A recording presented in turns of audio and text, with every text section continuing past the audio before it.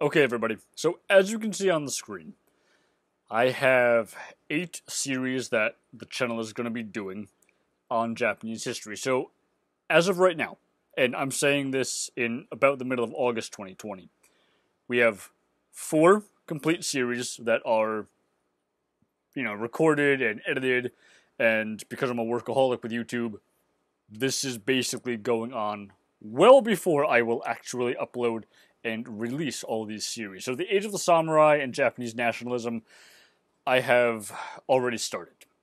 They are now complete, and they will be uploaded over the coming weeks once I start putting these videos up again. The other 2 I have done in yellow. So Japanese civilization prehistory to 1868, and then 1868 to present. I initially had thought about doing a series on the Japanese colonial empire and Manchukuo, which is the stuff in blue. So the stuff in blue as of August 2020 is not complete yet. I need to start doing it. But it occurred to me that talking about stuff like, the Japanese justifications for the Second World War, who Goto Shinpei is, who was a Japanese colonial administrator, the development of state Shinto, etc., probably would be useless unless on the channel there already existed a series of whatever you want to call them, lectures, videos, whatever, giving a broad outline of Japanese history so you guys have something to connect the deeper details to. So, Japanese civilization prehistory to 1868, which is what we're doing in this series, is exactly what it sounds like. I'm going through a broad, series of videos on that topic, and we're going to be talking about in this series how the Japanese state develops, its relation with mainland East Asia, etc. 1868 to present is modern Japan. It's exactly what you think it is. So with that said, let's get going. So, before we get started with anything, the most important thing we have to get out of the way is dating systems. So there are 3 main ways of breaking up Japanese history. The first way, which, because statistically most of you guys who are watching this are American or European, that you are probably familiar with, is the way we break up, European history. So ancient or classical, if you want to use that word. Then we go into the early medieval period, high medieval, late medieval, then early modern, Renaissance, Enlightenment period, all that stuff. So when you look at Japanese history and you're like, oh, okay, there's the Warring States era, the Sengoku Jidai of, pop culture fame. This is medieval Japan, or early modern. Yeah, that's not necessarily like an incorrect way of viewing Japanese history. It just runs into problems, and a lot of professionals don't really care for it, because what it's doing is it's taking a system of historical chronology and a way of breaking up history designed for Europe, and it's applying it to a place that is not Europe, so you run into a lot of issues. The second way of doing things is you could break up Japanese history based on the reign of different emperors. So every emperor has to, well, technically speaking, they didn't always do this, but technically speaking, when an emperor comes into power, they have to give a reign name to their period of rule. So that's another way of doing it, but the problem with that is that throughout Japanese history, so many different emperors have gained and lost power, and some emperors have come into power, lost it, and then come back into power, that breaking it up based on reign name can be difficult because you don't necessarily know who's in charge. There's also been hundreds of Japanese emperors, so it gets confusing very fast. The third way of doing it, which is the way you'll typically see in, books and articles written by professionals on Japanese history, is this. So we have all these different time periods, and they're all broken up based on general cultural or political developments. So in this series, Japanese history from, the prehistoric era to 1868, we're basically going from the Paleolithic to the very start of the Meiji Restoration, or Meiji Revolution if you prefer that term, and we'll talk about the issues with deciding whether it's a restoration or a, revolution. But this is basically what we're doing. So in this video, what we're going to cover is the Paleolithic to the extent that we can, the Jōmon, and a little bit of the, Yayoi period. So, with that said, let's get going. Before we get into the nuts and bolts and the meat of Japanese history, I just want to stress one thing. In addition to the different ways of breaking up the history of Japan, there are, broadly speaking, two main ways of looking at its history. The first is, well, you can look at the Japanese islands geographically and say, okay, here's mainland East Asia, and here are the Japanese islands. Between them are, a bunch of seas. There's water between them. So to get from the mainland to the Japanese islands, and vice versa, you have to go by ship. So what that means in, I guess kind of big picture terms is that if you want intellectual developments, China is a hotbed and Korea is a hotbed of Buddhist and Confucian and, other religious and philosophical traditions. So if a Japanese monk wants to go study in, say, Chang'an in China, they have to get on a ship and they have to go across the water. This is not a road system. This is not something you could, hypothetically, in the spirit of Skyrim or some other RPG like D&D. This is not something you could hypothetically take to the road to by yourself and just travel. In order to get on a ship, you need a crew. So, for intellectual and cultural exchanges, there's a lot of stuff you have to do in order to facilitate that. Yeah, technically speaking, the Japanese islands at their closest extent are about 50 miles from the Korean peninsula, but that's still 50 miles over freaking water that you have to traverse. Just as well, armies cannot necessarily traverse this very easily. They can, it's just very expensive, and when the Mongols come, you stand the risk of having, typhoons wipe out the ships.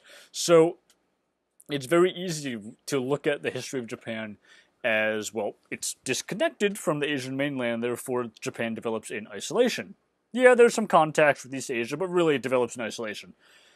That's not an incorrect view, it's just that if you argue for that, you're going to come away with an incomplete picture of Japanese history. Okay, so what's the other way? Well, if way one is viewing it in isolation, view 2 must be viewing Japanese history as a full member of East Asia. Yes and no. Like I said, the Japanese islands are disconnected from East Asia. To get there is a little difficult. So the second and the best way of viewing the history of Japan in, big picture idea here is that the history of Japan is kind of like a pendulum, right? It swings from one side to the other. So on one side, you have, well, this is the Japanese islands. We have our own institutions, we have our own culture. Sometimes we like to cut ourselves off from the world, and they do this multiple times. The most famous probably being the, Tokugawa era of seclusion in the 1700s. There are others, and we'll talk about them, but the Tokugawa probably is the most famous one. The other is that, well, here's mainland East Asia, so there's all these different cultural ideas and political ideas, and they come over to Japan. So the pendulum swings occasionally from isolation to being a member of East Asian society. So it goes back and forth. So my point with this is that the history of the Japanese islands is, at one and the same time, a history of a people in isolation and a history of a people very much in full contact with their neighbors. So, with that said, by 1500 BCE, or BC if you prefer that dating nomenclature, roughly, on the East Asian mainland, what we typically think of now as China was unified through a series of wars into the Zhou dynasty. The Zhou dynasty lasts for a very, very long time.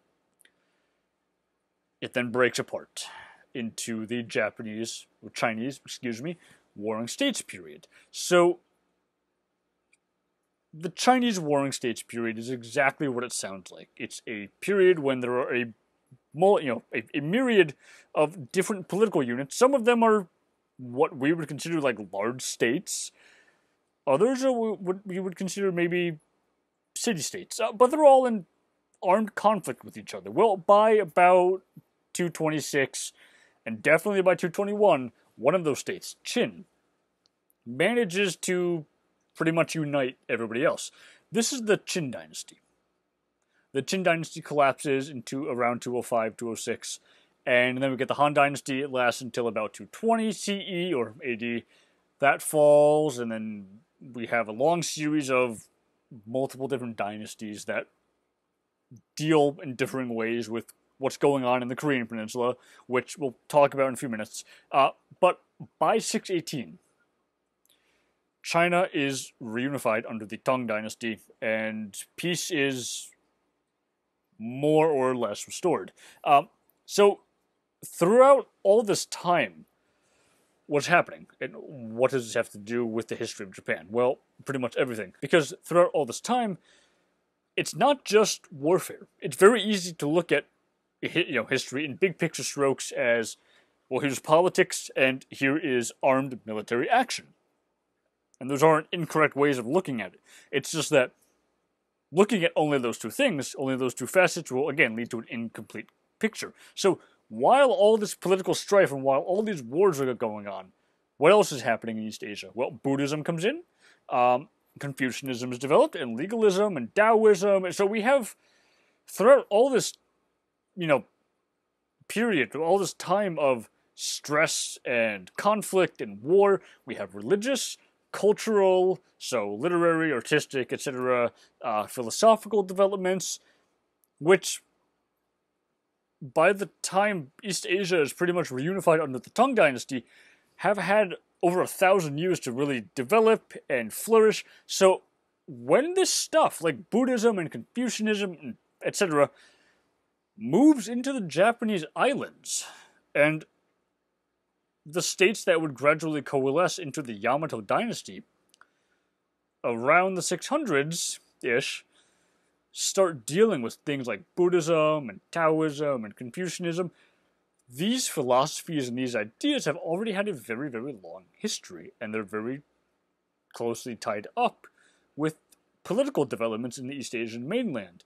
So it is impossible to understand these ideas and the way they influenced ancient Japan and the way Japanese states developed without understanding that basically without development on the mainland in this period, you probably would not get Japan, or ancient Japan, in the way that we understand ancient Japan today. By far, probably the most important series of relations the ancient Japanese had was with the ancient kingdoms in Korea. So we go in 3 different stages here. But before we get to that, I just want to call your attention to this little map I did. So what you're looking at is basically the Korean Peninsula and what is today like half of, Manchuria. So that little 1 is Goguryeo. So 1, 2, and 3 represent the famous 3 kingdoms of Korea. So we have Goguryeo in the north, we have Pakche in the lower left, that's 2. Pakche has a very close relationship, and we'll talk about why that is in a few minutes, with the ancient Japanese and the ancient Japanese state once the Yamato dynasty starts, developing. And then we have Silla. So Silla is the country that eventually unites the Korean Peninsula, and they do this with the aid of the Chinese. So Pakche has a very strong relationship with ancient Japan. Silla has a very strong relationship with ancient China, specifically the Sui and then the Tang dynasties. So, okay, those are the 3 kingdoms of Korea. What's this green thing? Kaya, and I have Mimana in parentheses. We'll talk about this in a sec. So, we have the 3 kingdoms of Korea, Goguryeo, Pakche, and Silla. Ancient texts and ancient, inscriptions, stuff like that, talk about this other thing, this little 4th kind of state, or what looks like a state. And this is Kaya, or Gaia. Sometimes it's spelled with a G, but it's A-Y-A, no matter which first letter you use. This is not necessarily like a state in the sense that China was a state, or the sense that Pakche was a state. This appears to have been more of a local confederacy. So the historiography is divided here. Ancient Korean and ancient Chinese texts talk about this place called Kaya. Ancient Japanese texts talk about this place called Mimana. And Mimana was this, as best we can tell from ancient Japanese texts anyway, Mimana was this place to the west and to the north. So I guess, broadly speaking, maybe somewhere in Korea, that the Japanese state, that they had some kind of a martial outpost. Something. We don't really know what it was. Some kind of a Japanese outpost. So the problem with equating Mimana with Kaya is that was done throughout Japanese history to eventually justify, or in part justify, the Japanese colonization of Korea. So any discussion of Kaya and Mimana, and we're not going to really get into it in this series of videos because it's not overly important. We'll talk about it more in the in-depth series I have planned. But any attempt to really talk about this thing is, in the literature, you're going to find it's very polarized, and it also gets very difficult and very heavy in terms of emotion sometimes, and it can happen very quickly. But I want to call your attention to that mainly because this is just one of those things where there is still controversy over. It's not entirely clear exactly what Kaya was, but ignoring that, we have, like I said, 3 main stages of Japanese interactions with the Korean Peninsula. So stage 1, we don't really know when it starts, but it goes until about 407 CE. So what's happening is Western Japan. So Kyushu, Shikoku, Tsushima, a chunk of Honshu. So the western chunk of the Japanese islands, at their closest extent, are approximately 50 miles from the Korean Peninsula. So there's a lot of cultural exchange going on. And it's from the Korean Peninsula that Western Japan and the peoples and little tiny societies in Western Japan get things like rice cultivation. We don't really know how it shows up in Japan, but it does, and it, as far as we can tell, comes through the Korean Peninsula. Iron shows up, and strangely enough, iron shows up in Japan before bronze. And then when bronze does show up, it's still used for like ceremonial purposes, whereas iron is used for weapons. And then there's also what appears to have been heavy immigration from Korea. Stage 2 goes between about 407 and about 562. So Kaya, whatever that was, falls in about 562 to the Kingdom of Silla. So the Silla develop very close relations. They develop a close working relationship with China. It's through China that they get some of their military equipment. It's through China they get some of their philosophical ideals, etc. Well, Pakche fills that role for Japan. So it's through Pakche in the 5th and 6th centuries that the ancient Japanese state starts getting, things like Buddhism. They get things like gold working, iron working. Chinese writing appears to have entered Japan through Pakche, etc. And they develop a very close working relationship to the extent that there's some evidence that when the Silla were attempting to conquer Pakche, the Japanese, or what eventually becomes the ancient Japanese, sent some kind of a military expedition to Pakche to help them out. So it's that kind of relationship. Stage 3 is, well, in 663, Silla and the Tang alliance destroy Pakche. In 668, the kingdom of Koguryo falls, and the Tang recognize the Silla as basically uniting the Korean peninsula. After this, China and Korea are now hostile to the Yamato, to the ancient Japanese, and you see archaeologically along the western coast of Japan, there's a long series of fortifications that are developed because the Japanese are kind of scared that, well, we have enemies across the sea now, and they have a big navy, maybe they're going to try to invade.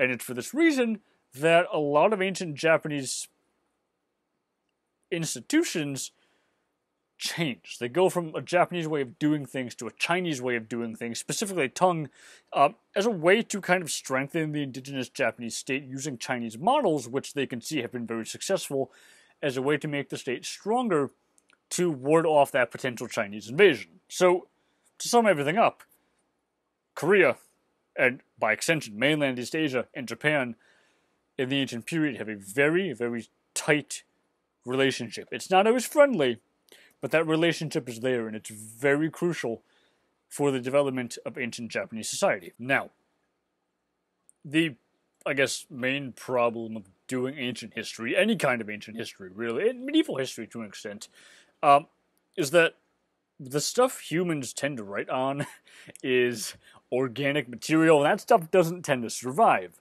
So paper, leather, organic materials rot. You can inscribe stuff on stone.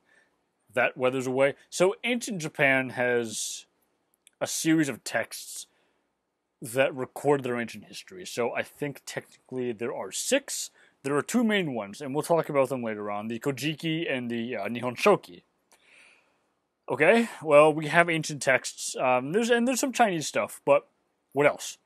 Well, for ancient history, the real go-to thing as far as source material is concerned is the hard physical material evidence, so archaeology. The Japanese, well, the modern Japanese state is very interested in their own history. So, in Japan, archaeology is conducted in a way that it is not really conducted necessarily in other nations. So, as of 2012, the sheer amount of archaeological sites and archaeological material, etc., that we have from Japan is 465,021 different locations, and of that large number, 403,057 basically survive, more or less pretty intact.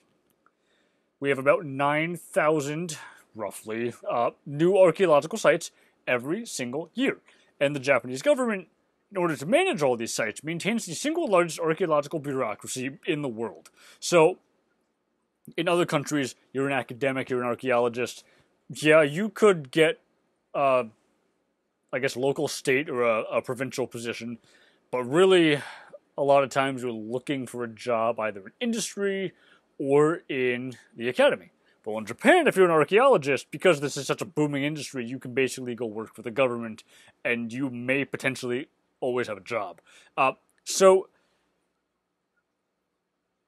when the Japanese government is doing archaeology, what happens is when a new archaeological site is found, no matter where it is, and no matter what is planned to be built on top of it, that construction cannot proceed until that site has basically been entirely excavated and, documented. So, what this means for the study of Japanese prehistory is that we have a sheer amount of material data that other countries don't necessarily have.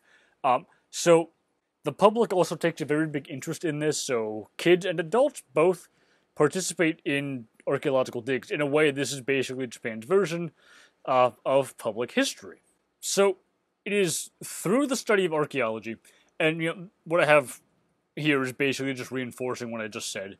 The discoveries are frequently very strongly looked upon by the public, and the strong media interest, etc. So, what this means for the study of Japanese prehistory is that we just have a lot of data. So, how do the Japanese get into the Japanese islands? Well, a lot of the archaeology suggests that there were migrations from what are today the countries of Korea, what is today China, so not all of China, but pretty much like North China and the Liaotong Peninsula. People moved in gradually. There does not necessarily appear to have been a mass movement of people. This is probably something that happened very slowly over time. But the Japanese themselves are not native to the Japanese islands. The original natives are the Ainu people, and we will talk about them in later videos. So there are 2 different ethnic groups in Japan, which is my main point with this. There's the Japanese and the Ainu. So eventually we start developing pottery, we start developing agriculture. So this is the Jōmon and the Yayoi periods, and it's through the intensive study of Japanese archaeology and Japanese prehistory that we basically know a great deal about both of these time periods. And by the way, on the bottom of the screen here, some sites are developed for visitors, and we're going to talk about one in particular as it relates to the Yayoi period and Queen Himiko, but that's for the next video. So, the Jōmon period, or the Jōmon culture, Jidai is the Japanese word, is the first real period of Japanese history that we can really solidly document. So, when you are studying archaeology, when you're conducting archaeology, different cultures take their name or names from different type sites. So this might be like the first site you've excavated on a given culture, or this might be like the most populous site of a given culture. You can also take a culture's name from different artifacts produced. So the Jōmon culture is an example of the latter way of doing things. So what you're looking at the bottom right-hand corner of the screen here is rather simple pottery, and you see these marks on it. So these marks are created when the clay is still wet. You basically press string or twine into it, and the result is what's known as Jōmon pottery. So Jōmon means cord marked. And we're going to talk more about this in the more in-depth series I have planned, because this is just like an overview. But this is basically discovered in the 1800s because there's I believe he's British. Yeah, there's a British archaeologist and, well, somebody who dabbled in archaeology. He's on a train in Tokyo, and he's looking out the window, and he sees all these different mounds, and he's like, those don't look natural. They kind of look man-made. So he eventually excavates a bunch of them, and he finds, like, all this different pottery, and he names it the Jōmon culture, the Jōmon period, which extends roughly 16,750 years before present. It's kind of when it starts. I have that on the screen here. But the Jōmon period is close to 20,000 years old, or, 20,000 years in duration. As of right now, South China has the earliest pottery in the world. It used to be the Jōmon culture. This stuff is always getting pushed back, so it's entirely possible that in the future Japan will have the documented earliest cases of pottery. But my point with this is that the Jōmon culture is the first era of Japanese history we really have documented, and it takes its name from this pottery, this cord-marked pottery. So, yeah, the more conservative date for the Jōmon period is approximately 13,000 years. You can push it closer to 20,000 depending on how you break up different archaeological sites and some typology, but that's neither here nor there for this video. But the Jōmon period is potentially the most materially affluent hunter-gatherer society known to the modern world. That being said, life for these people was still kind of nasty, brutish, and short. The average height of a male is 5'3". The average height of a female is 4'11". Adult life expectancy, you can see it on the screen. Women tended to die between 16 and 24 from childbirth. And they also have malnutrition. Now, this is where it gets weird for the study of hunter-gatherer societies. So, based on a lot of bioarchaeology, and a lot of dentistry specifically, the bones of hunter-gatherers and their teeth tend to, when compared to the modern day, actually be in relatively good shape. They didn't eat a lot of sugar and things that would necessarily wear down the bones. Agriculturally dependent people, on the other hand, have weaker bones and weaker dentistry because we eat a lot of grains, we eat a lot of sugar, things that just wear down the bone, things that cause rot. But the Jōmon period has, or the people in the Jōmon period rather, have poor dental health. Why? We're going to see in a minute why that is. There are, some settlements, there is some plant domestication, but this by and large appears to have been a society that was largely egalitarian. And it was a society, at least from what we can tell archaeologically, relatively devoid of social stratification. So the Jōmon period has, or had, active plant management, and we can tell this based on a couple different things. So the first is impressions made from the pottery. So, much in the way that you would mark the still wet, unfired pottery with, string, You could also do this with nets, which we can infer probably were developed for catching fish, maybe catching birds, but there are, or is evidence of fabrics and baskets and textiles, so that stuff comes from the pottery. There's also archaeological negatives, so these are differences in, discrepancies in the earth when you excavate that show evidence of dugout boats, bow staves, etc. And on top of all this, there is evidence of stoneworking. So they're making grindstones, mortar and pestles.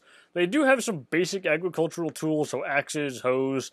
These tend to be made of stone. As far as I'm aware, we don't have any evidence of like metallurgy in this period, but that could always turn up, although I doubt it.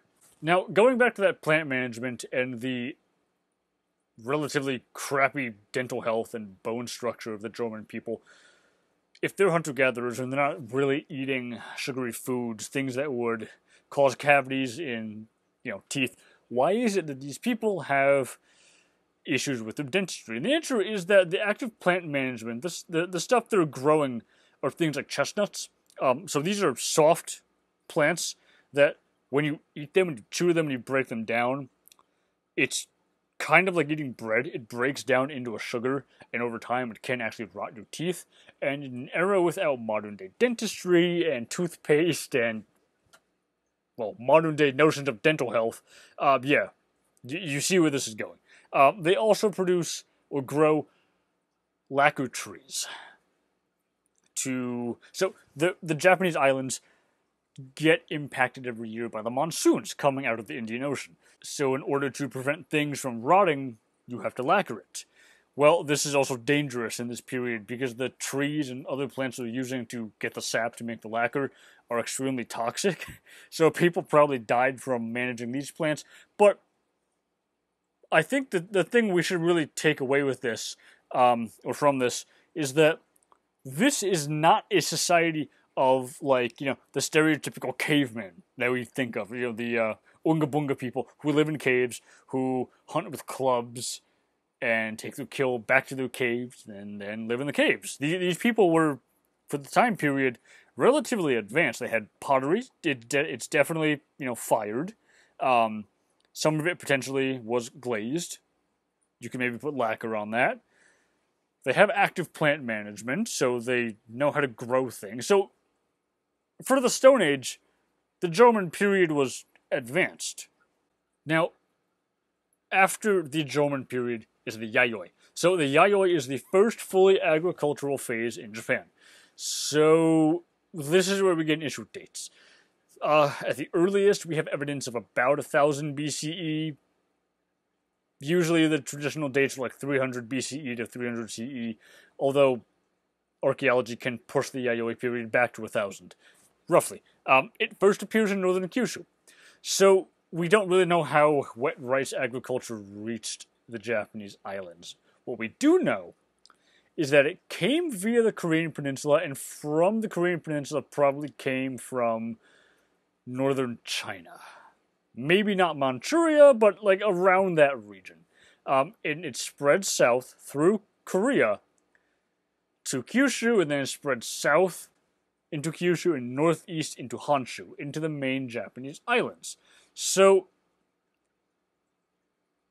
every archaeological period takes its name from a different type site or something. The Yayoi period takes its name from the Tokyo neighborhood where the first Yayoi period site was excavated, also in the 19th century.